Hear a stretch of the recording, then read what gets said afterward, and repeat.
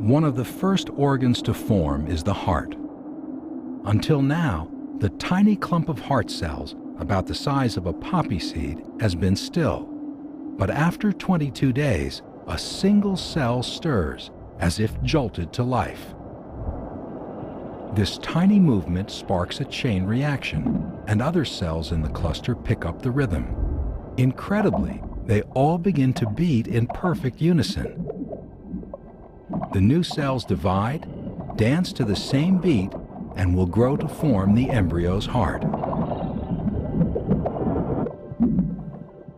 The muscle cells of the heart are pre-programmed to contract. Later on, when the nervous system is more developed, the brain will carefully control the rate of contraction, keeping it steadily beating and pumping for the rest of the child's life.